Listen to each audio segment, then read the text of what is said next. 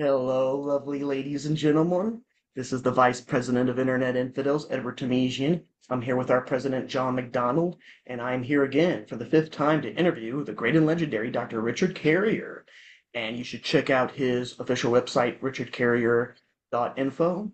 And we're going to begin the questions. Yeah. So, there you go. Richard Carrier, everyone. All Hello, right. y'all. Yeah, me and him actually had lunch in San Antonio at a restaurant called Supper at Hotel Emma. It was nice. We talked a lot about Yeah. the guard story and other interesting things.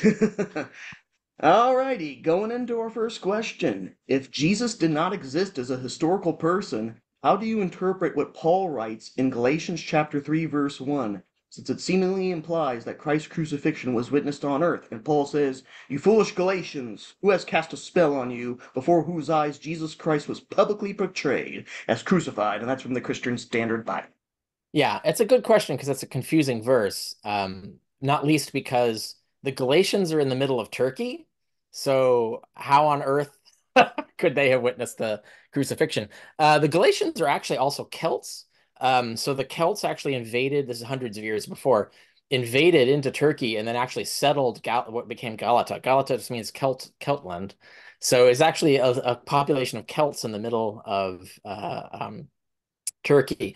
So yeah, I mean, these are people that Paul evangelized later. So obviously they weren't there for the crucifixion. So how could the Galatians, all the Galatians, have seen it? I'm not entirely sure why it's been mistranslated, but that's actually a mistranslation. When you look at the Greek, the word is proagraphe, which means forewritten, means written down before. So he's talking about, I showed you the scriptures. I opened the book, I showed you the scriptures before your eyes, I showed you the scriptures, predicting that Jesus would be crucified. So it doesn't actually have anything to do with seeing the crucifixion itself. Okay. So he's just saying, hey, here's some Old Testament verses that point to Christ. That's what he means. That's what you're saying? I mean, yes, he did that before. He's recalling that, he's bringing their memory back, saying, "Remember when I showed you the scriptures that." Yeah, so he said, like, before your eyes, it was forewritten. I showed you, right? Like that's what he's talking about. So yeah, it doesn't actually mean the publicly portrayed thing is Like he it's died not an in front of accurate. people. Yeah, Okay, yeah, that's yeah. alrighty. Going into our second question. Think you'll appreciate this one. There are four endings to Mark's gospel we have textual evidence of. The long ending, the short ending, the kind of longer ending, and the one found in the Freer Legoin concerning the fear of the power of The Satan. freer logion, Freer the Legoin, freer there you logion. go. That's what There we it is. go. Yeah. Yeah. It's pretty clear that Mark originally ended at 16 verse 1 through 8, since you have to consider it would be pretty idiotic for some early scribe to simply see verses 9 through 16, or however long it goes off to, and just say, "Yep, I'm going to admit all of this," and then give the manuscript to the guy who hired him without putting in the rest, from the original. So, plus verses 9 and onwards don't seem to be written by the same person who wrote the rest. So my question is, under the assumption that whoever wrote Mark ended at verse 8, chapter 16, verse 8, what would their motive be? Why not include appearances of Jesus to the women or other disciples, since the author would have heard about those stories by 55 AD to 70 AD, the typical dates given to Mark? And would this not be evidence that Mark came before Matthew? Since if Mark had a dependency on Matthew, like Matthew comes later and uses Mark, Mhm. why the heck would Mark omit, the resurrection appearances to the men and all that? Yeah. Yeah. That's true. That the it would be weird for Mark to cut that. Remember, Mark is. We got to understand Mark is writing probably the first one to write this story, right? So he's not thinking in the ways that the later writers are. The later writers are inspired by Mark, so they're spinning off of Mark. They're coming up with other things. When Mark's writing, he's got his own agenda. So you have to understand Mark on himself and on the understanding that no one else has done this before, and he's doing it by himself. Um, but first, let's unwind some of those things. There's actually five endings to Mark, not just four. So there's the ending at verse 8. There's the short ending. There's the long ending. There's the freer logion, and then there's the Bobiensis Epiphany. So there's a version of Mark that has a flight of angels visit the tomb, and Jesus flies off into space with the angels and stuff. Yeah, so there's actually five different What was it endings to called Mark. again? It's the manuscript is Codex Bobiensis, When and does it's it the date to, do you Bobiensis know? Epiph. What's that? Oh, sorry, when does it date to approximately? I can't remember off the top of my head. It's got to be like 5th or 6th century. Bobienza. I think. Interesting. It could be earlier. I mean, the manuscript has a date, but when the text originates, that's a whole other question because Yeah, that sure. that manuscript might preserve an earlier text. I talk about all of these endings and the manuscripts, and I cite the sortations extensively in Hitler, Homer, Bible, Christ. That's my book that has a collection of my work, all my peer-reviewed stuff up to 2014 that was published in journals and magazines and things like that, and a few other things as well, uh, are in that book. And one of them is my extensive discussion of the long ending or the ending of Mark. And it's probably the ultimate go-to reference for that because I have all the scholars cited, I have all the evidence discussed and all of that. Including the Bobiensis ending. Yeah. So anyway, the point being is that no one liked the ending of Mark, so everybody kept trying to change it. And so that's one thing we notice. That gets us then to the question, why, right? Why would Mark end it there? Now there's two answers to this that make sense, and none of the others actually do. Certainly we can rule out we can rule out all the other endings we have, we can rule out on stylistic grounds and a lot of other evidence. They're absolutely not written by Mark. It is possible that there is a lost ending to Mark, and that's one of the two explanations that at least makes sense. And James Tabor is one who's known for arguing for the missing text. He's not the only one. There have been a few scholars who've argued that there's a curiosity that Mark lacks both the nativity and the appearance narratives. And you Mhm. can explain this if you're missing that top sheet of the choir.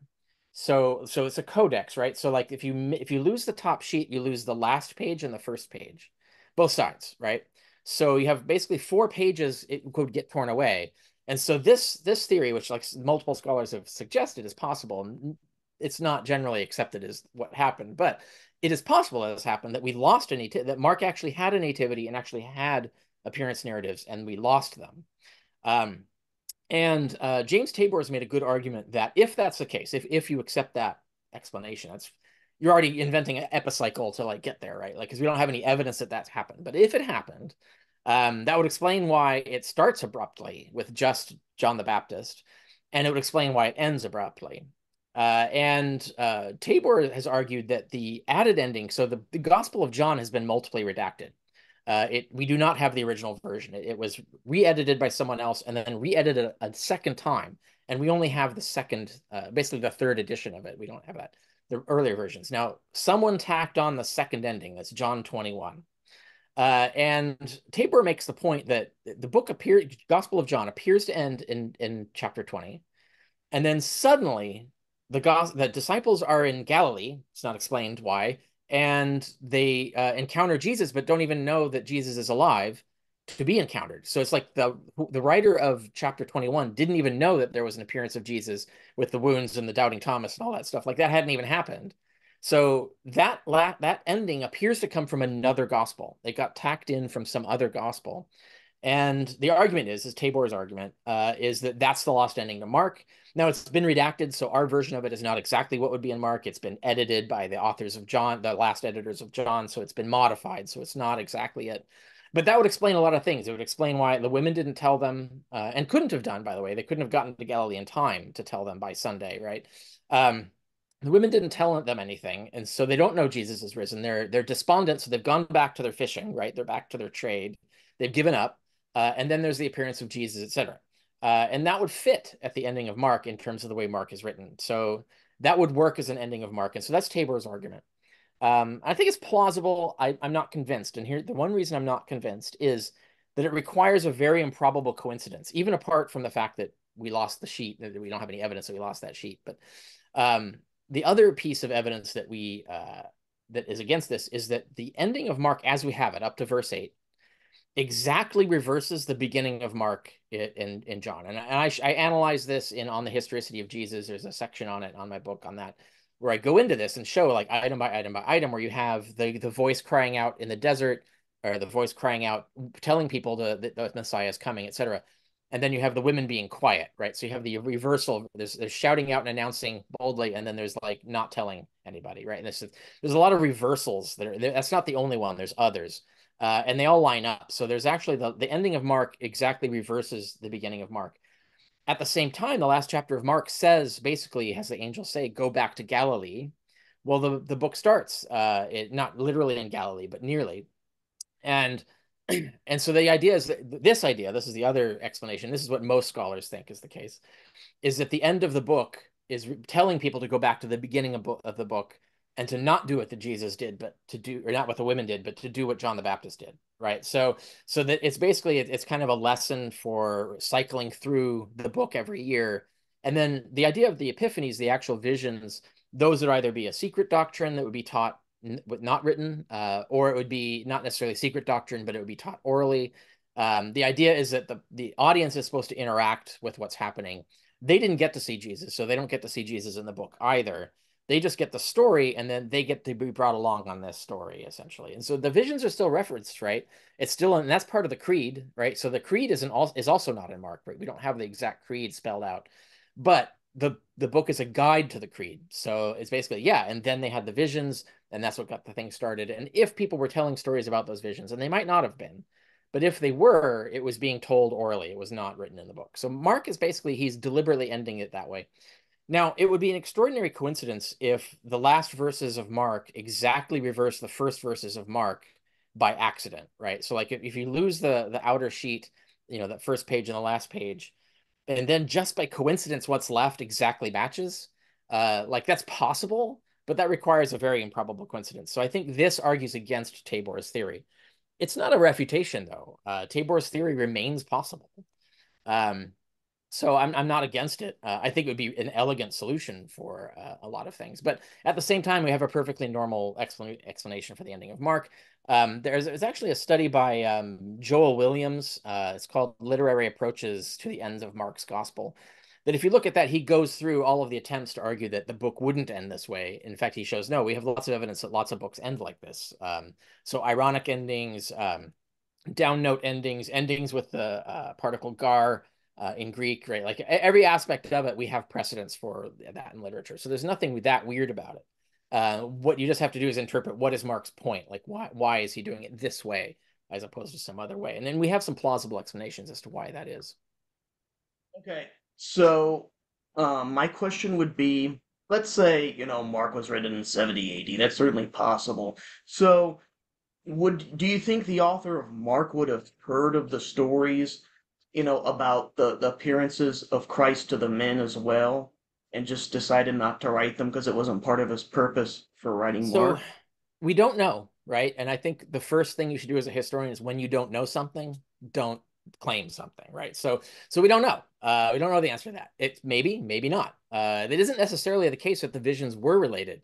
When you look at 2 Corinthians 12, for instance, Paul makes a point that actually when you have these kinds of visions, sometimes you're instructed not to tell people the details of them. Because he says he was given instructions in this vision that he was not to relate. There were secret instructions. He was not to tell anybody. Literal utterances, yeah. So in that particular way, it's possible that the content of visions was not a part of the oral lore. It was actually a restricted thing, and they would say, no, only apostles get to know this and talk to each other about it. Um, that's also possible. It's also possible that there were stories that, and they might have been stories that predated the John story, right? The one in John 21. Um, and we have a lot of weird stories, like the John 21 stories where they don't even know it's Jesus, right? Like it's just some dude they met and they convince themselves it's Jesus. And you see that also in the Emmaus narrative, and in other places where people don't know it's Jesus, but they just convince themselves that it is Jesus. And then that gets embellished over time into, oh, we saw Jesus. So like, why would that be? Were there stories like this that were more realistic originally, but then got exaggerated into these other things? We don't know. There's lots of things that are possible, lots of things that fit the evidence, and we don't know the answer to that question. Yeah, it's weird because I think in the long ending of Mark it says Christ appeared unto others in a different form. And to get around it, I think some Christians might say, well, he had a resurrected body and it was supernaturally regenerated. Yeah, And stuff. well, But that's it's already worth taken into noting consideration the first time. So what the second Matthew time is Matthew different. specifically says some of them doubted it was him, right? So he says he appears to them, but some of them weren't sure. And that, of course, gets translated into and the word, by the way, for they doubted or they were unsure is of two minds. I can't remember the exact Greek, but it uses the dida prefix. Didymus is the name Thomas, right? It means twin, means two people. So Thomas, the doubting Thomas story, which kind of like fixes some doubted. It's like someone who wrote the Thomas story didn't like Matthew saying that some weren't sure it was him, and so they invented a legend that said, no, no, no, no. They double checked, they double, triple checked, and they made sure it was him. They touched the wounds, et cetera, et cetera. So John is kind of like trying to refute this Matthean legend. But where did the Matthean legend come from? Why is Matthew saying like some of them weren't sure it was him? What does that mean? It's clearly some sort of meaning that would be explained orally to the readers of the text, to the audience of the text, that was obviously kept from outsiders who would read the text, get a hold of the book and read the text. So it's some other meaning. John didn't like it, so he invented the Thomas story and used a riff, a pun.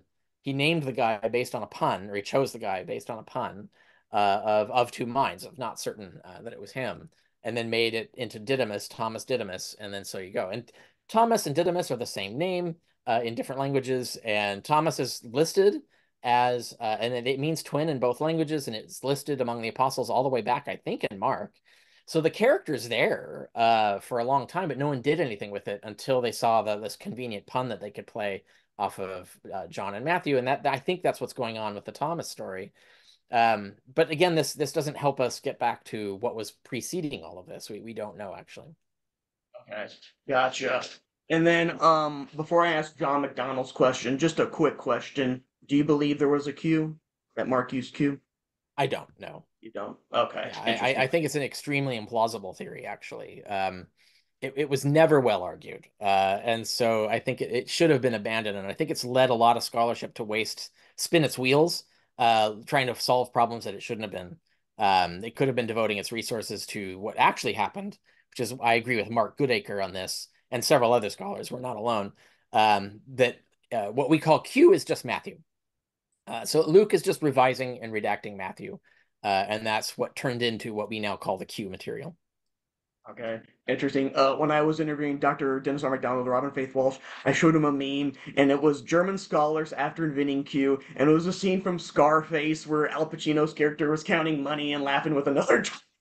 And he was Dennis R. McDonald's like, that's just dirty, but it's like that might have some truth to it. You know, it's a good money making tactic to invent a Q. Hey, Ed, I don't agree with that theory, but okay. Ed, I don't think Q was invented to make money. I think there were legitimate reasons for trying to come up with it that way. Although some of those reasons were dubious. One of the main drivers of it is that no one wanted to admit that the gospel authors are liars. And so you can't have Luke copying both Mark and Matthew and not telling you why he's changing what he's changing without admitting that Luke is freely redacting a literature. He's not like trying to tell you an honest, well-researched story. So the idea of admitting that Luke used Matthew was a big apologetical problem in the early 20th century, which created a motive to really push the Q hypothesis to keep Luke and Matthew separate, so that you have independent testimony to the source material. But once you admit that Luke is just riffing on Matthew, well, then you don't have independent testimony anymore. You just have authors who are embellishing and elaborating. And yeah, what I've noticed in like the last 10, 20 years is that scholars are starting to get back to admitting that Luke used Matthew. Like there's a lot of scholars who will acknowledge that now. It's like, yeah, okay, that was a dumb idea that we had, that Luke didn't use Matthew. We admit he did. And there's a lot of really good evidence that he did, right? It's not even like a conjecture. But they're still clinging to Q because of institutional inertia, because Q is so embedded in the field and people found it so useful for whatever pet theories they have, that even though now the original reason for Q, the original motive is gone, people are still trying to run with it for various reasons. And McDonald is a good example of this. McDonald fully admits that Luke is using Matthew, that Luke knew Matthew and used Matthew, but he still wants to get Q, and he wants what he calls Q plus, because he has his own version of Q that's different from everybody else's. He wants that because he does have kind of a religious agenda. Like he calls himself a Christian atheist, but he has this religious agenda that he wants to sell people on the original teachings of Jesus about how it was anti-authoritarian and how it was about not being too strict with morality and things like this. That he wants to sell that message as a humanist, and so he wants that to be true so that he can convince Christians and everybody else that this is their guy and they should follow these ideas. So that really gives him a religious motive to defend his Q plus hypothesis. I don't think the evidence supports the Q plus hypothesis in the long run. interesting. Thank you very much. All right. So, John, you had a question? I was going to go into your question next, but go on ahead. No, I was just asking whether you wanted me to read my questions or whether you want to Yeah, read so them. what I'll do is I'll read them in the form you gave, and then before Carrier answers, I'll let you talk about the additions you made, the edits you made. I think that'd be better. Okay, sure. Yeah. Alrighty. So from John McDonald, he asks, one interesting question is the authenticity of the passage claiming that the Jews killed Christ. First Thessalonians chapter 2 verse 15 and Matthew chapter 27 verse 25.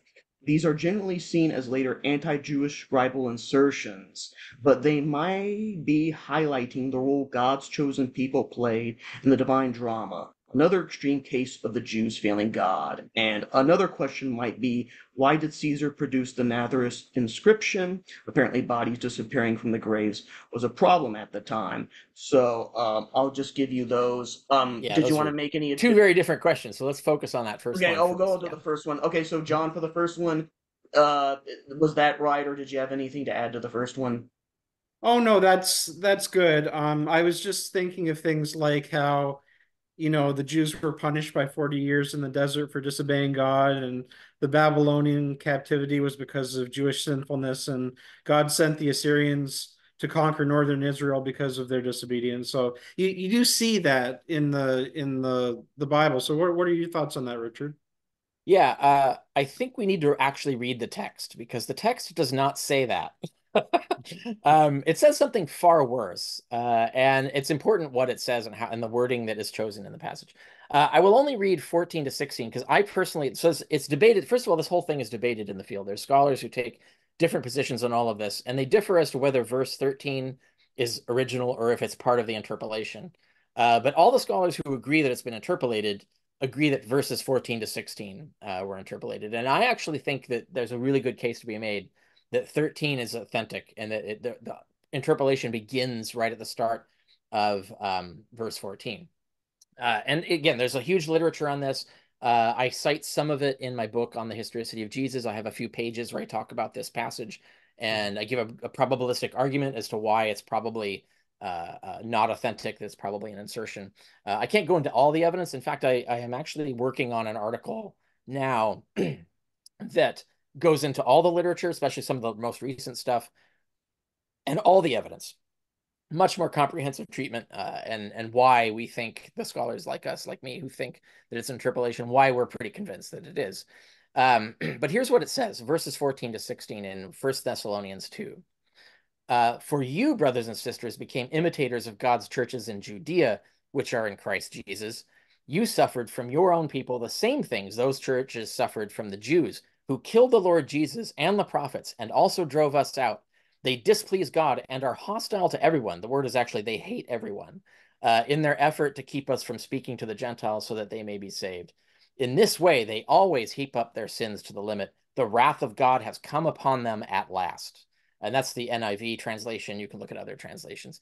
So the first thing we notice about this is that whoever wrote these verses was not a Jew. Paul is a Jew. Paul never talks about himself as if he wasn't one of the people that he's talking about in this passage. So he's not going to say that, oh, I hate all people and I'm preventing everybody from doing everything, etc. Paul is a Jew. The idea of a distinction between Jews and Christians is post-Pauline. So whoever wrote this passage is someone writing in the second century who now has basically classified the Jews as the enemies of all mankind, like they hate everybody, and as the opponents of his church, so they're the enemies of the church. Whereas this is someone who's writing in a place where the Jews and Christians have divorced, they're separated, they're basically in competition with each other, even at war, cultural war with each other. When Paul wrote, his churches are mixed. His churches already have Jews in them. They're a mixture of Jews and Gentiles. And Paul himself, of course, is Jewish. And the churches he talks about in Judea were primarily Jewish churches. They're not Gentile churches. And so there's a lot of confusion, and whoever's writing these verses is clearly not Paul because they don't see the world from the perspective that Paul does, and they have weird ideas about how history progressed. For instance, he's complaining about the Jews preventing them from preaching to Gentiles in Judea, but that wasn't a thing. There weren't like Gentiles that they were principally preaching to in there. There was a small, very small Gentile mission in Judea, but the predominance of the Judean mission was Jewish. Like they were converting Jews. The original Christians are Jews. The apostles are Jews. Paul's a Jew. So for him to speak of the Jews like he wasn't one of them is just flat out impossible. He certainly himself talks about how the Jews can be punished, including himself in that number, for the sins, but he's also speaks repeatedly in his letters about how the Jews will be redeemed, and that there will be actually a select, the elect of the Jews will actually get saved, and they will even be given priority over the Gentiles. So there's a lot of that. There's many particular, we can't go into every detail, but there's many particular ways that this passage is completely against what Paul would have said. Even if he wanted to paint it in the way that you were describing. If he wanted to say that, he would have said it differently than this.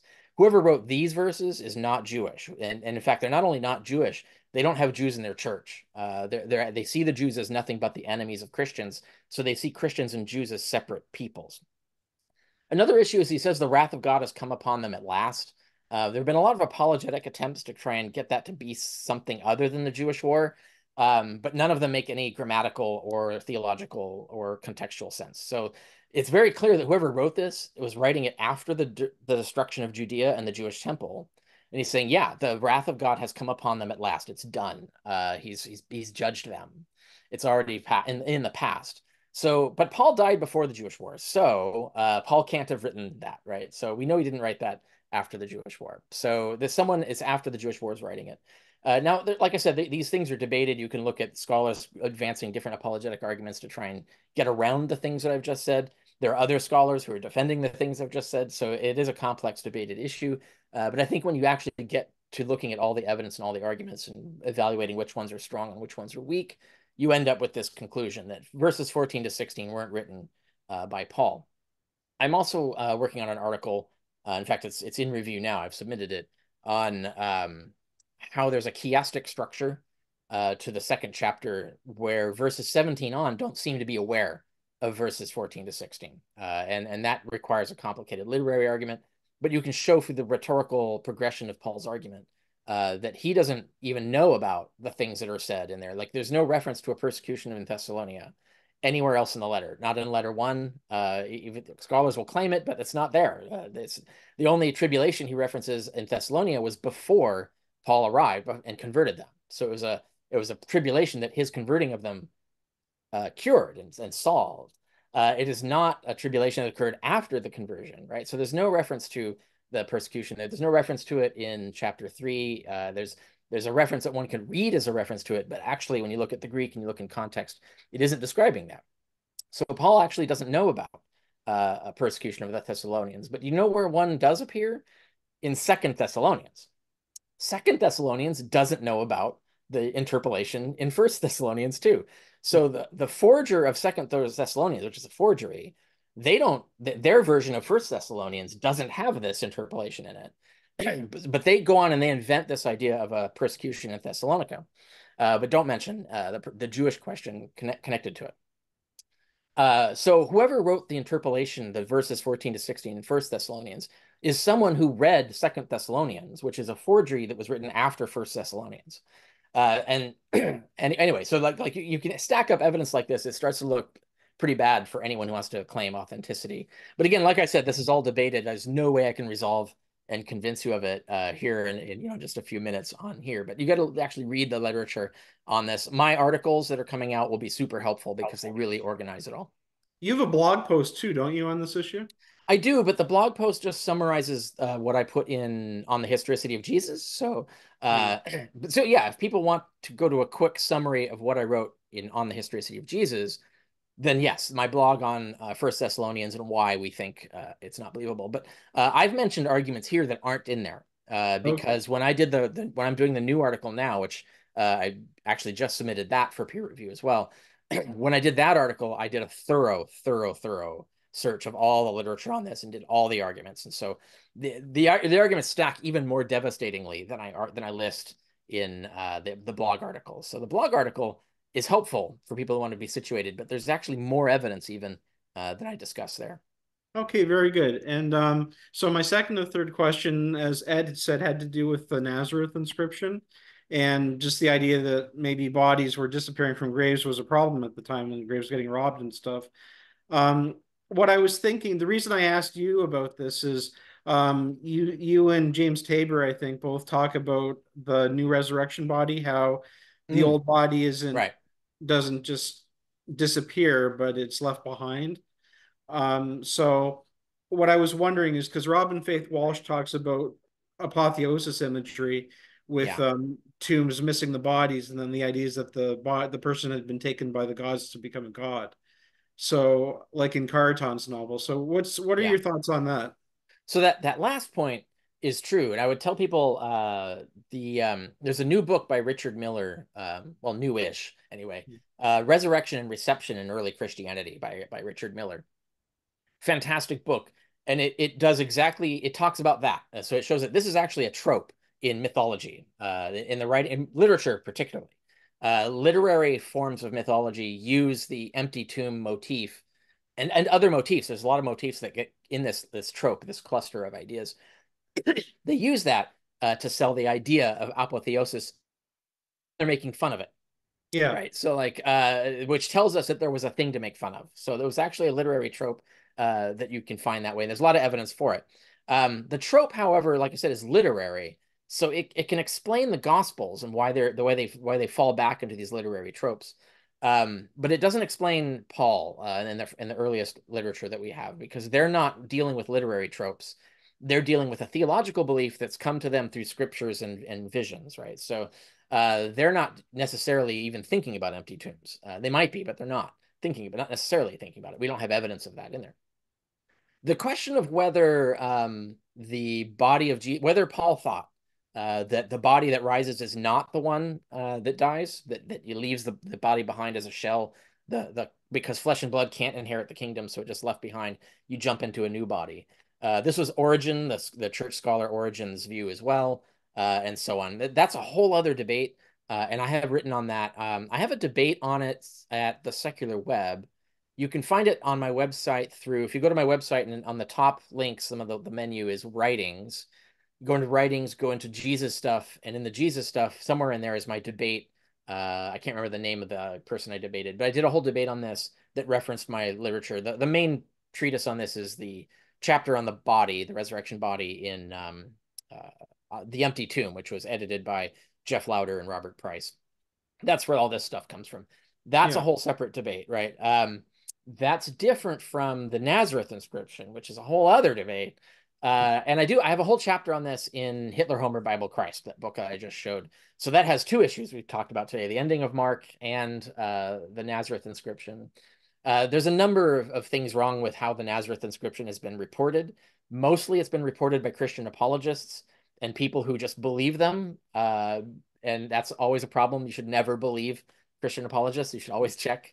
Here's the things. There's several things wrong with it. First, it was not an inscription produced by the Roman state. It was produced by a private citizen, probably someone who managed a graveyard. It does contain a decree from the state, from the emperor. But anyway, it has misspellings and things like that. It's actually a cheap knockoff inscription that someone put up somewhere. Secondly, it wasn't from Nazareth. Nazareth is just where the black market was in ancient antiquities in the early 20th century. So it was looted from somewhere and then brought to Nazareth and sold. So when people say Nazareth inscription, it's actually not an inscription from Nazareth. We actually don't know where it's from. But because it references paying cult to family, it refers to ancestor cult. It almost certainly did not come from Jewish territory. It's probably from somewhere, a pagan territory, possibly in Syria near there, because near the Holy Land or Palestine, whichever you want to call it, near that is the Decapolis, because Jesus is even portrayed as going there to the Decapolis. And the Decapolis were these 10 free cities that had a treaty relationship with the Roman Empire. They're pagan. And that's why there's the Gerasene swine. That's why they have pigs over there and so on. It's a Gentile territory. That's a more likely place that this inscription came from, because it clearly is a decree that was written for managing pagan graveyards. It doesn't refer to Jewish graveyards or Jewish grave law at all. Another thing is that it just applies that law that already existed. This is a law that's existed for hundreds of years and continues to get modified and reissued for hundreds of years more.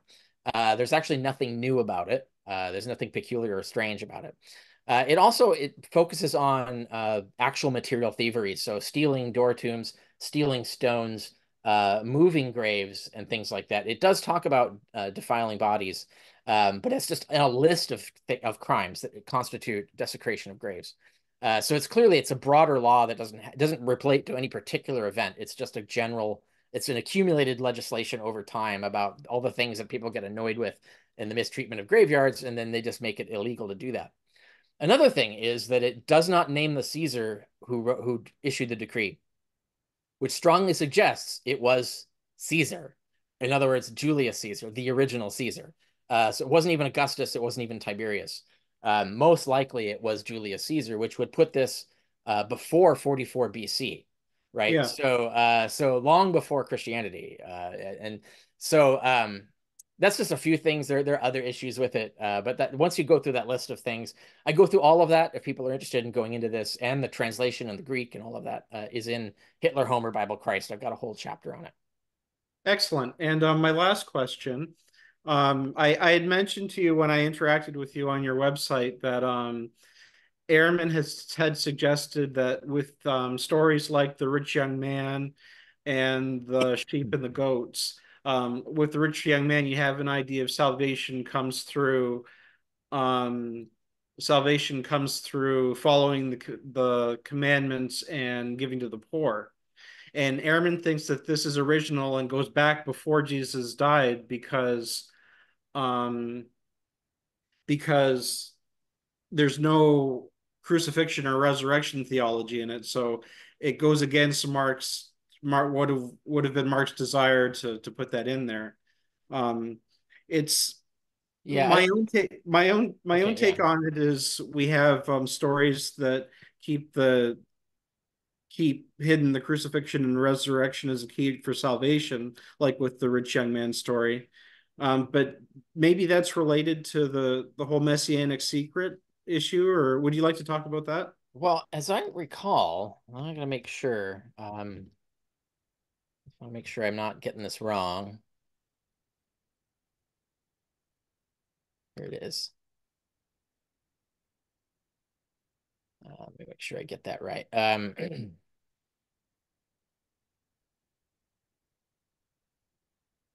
Where is that? Can you give me the verses on that?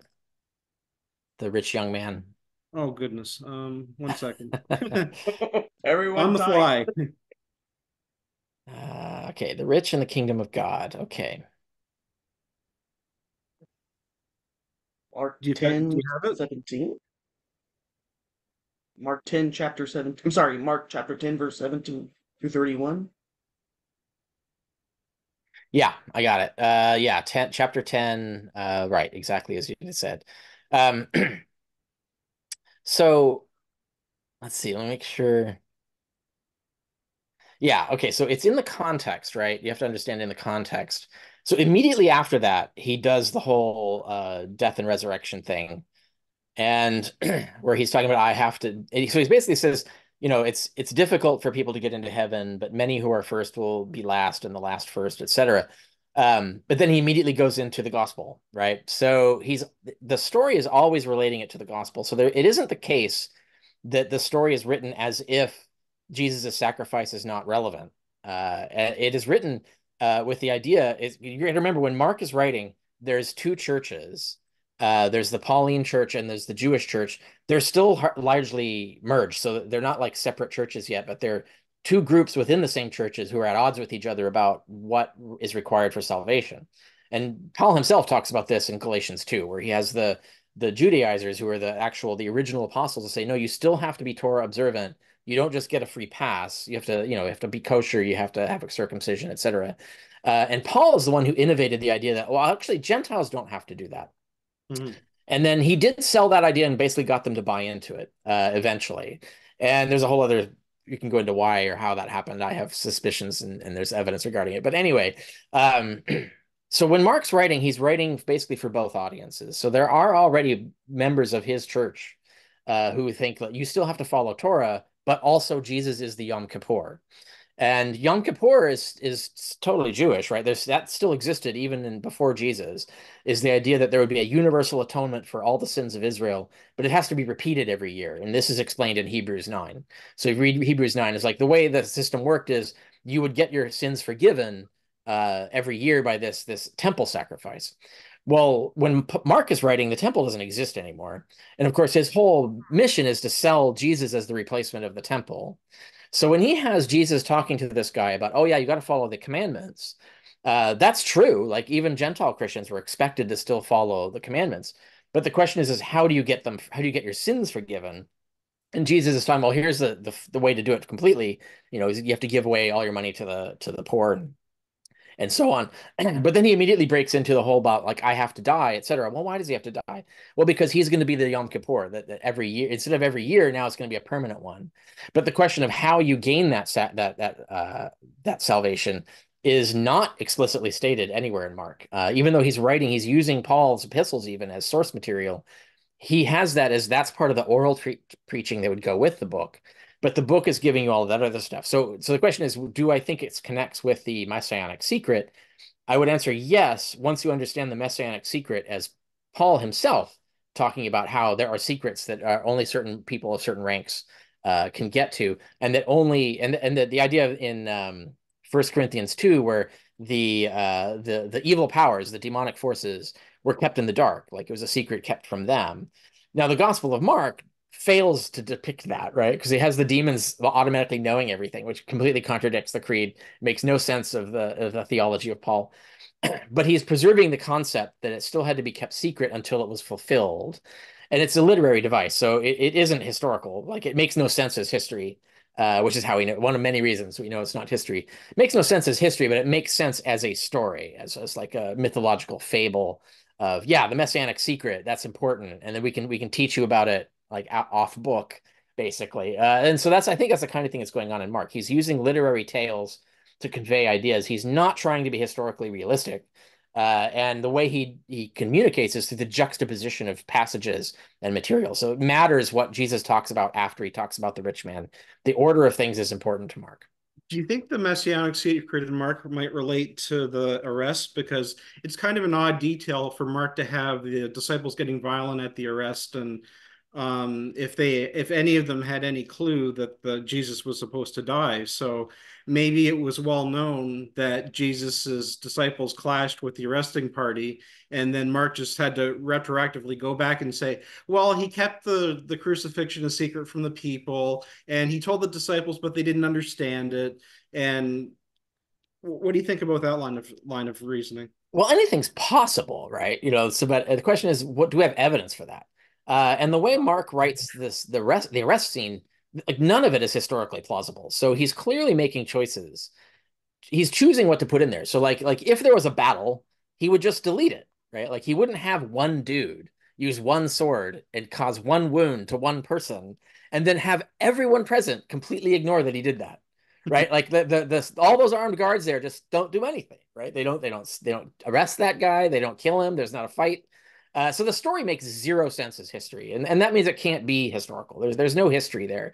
There has to be something symbolic about it. And I've seen some suggestions, for instance, that it matters that it's the slave of the high priest who's maimed. Those who are maimed can no longer approach the altar, for example.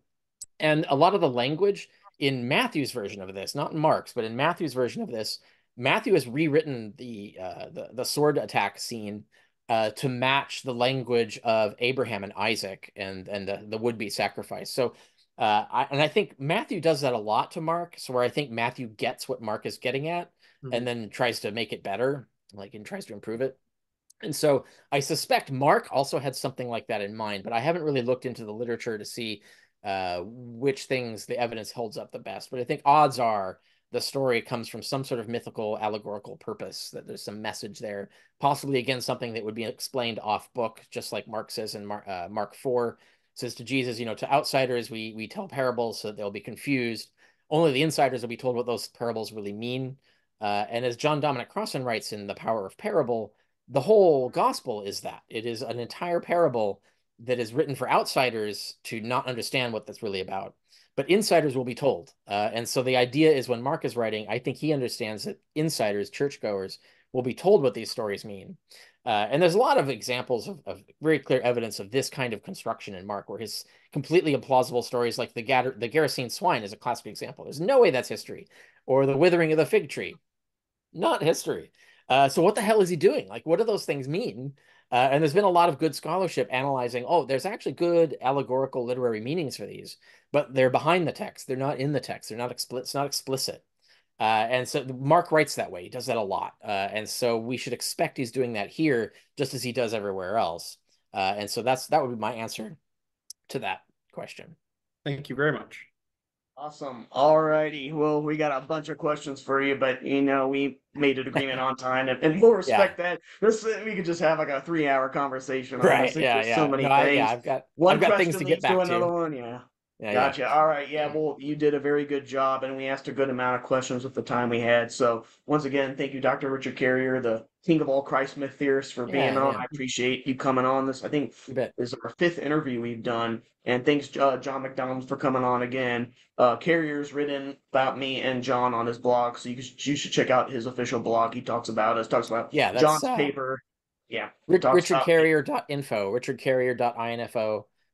You could find everything about me there, the online courses I teach if you want to take those things, all my books, my Twitter and Facebook feeds are linked through there.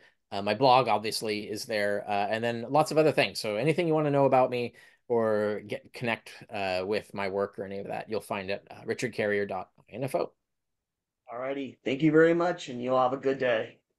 All right, Bye. yeah, you too, guys. Have a good Saturday.